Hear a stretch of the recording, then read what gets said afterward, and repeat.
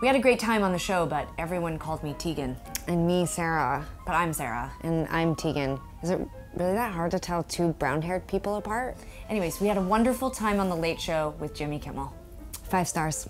I had a great time talking with Stephen. My one minor complaint is I wish they cleaned the green rooms out, but I found all sorts of stuff in the cushions. There was a wallet that I found that needs to be returned to, Bateman, of course.